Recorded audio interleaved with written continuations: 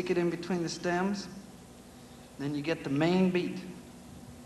It's there somewhere, you got to find it. There we go. And then double it up a little bit. And then if you want to double it again, don't go.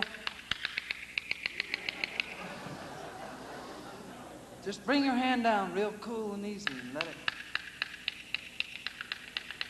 like that.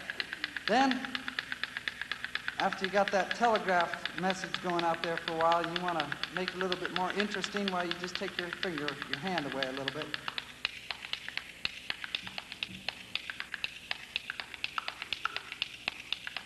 Then, if you want to mess around, you start off here with your first finger and your second and third, like that, and you just sort of get a 1, 2, 3, 4, and 5 on your knee, a 5-stroke roll kind of thing.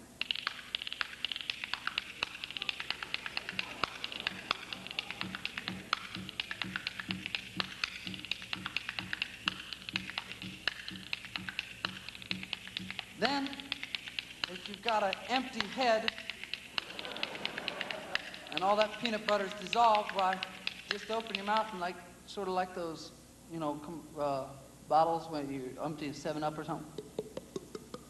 Can you do that? Try it.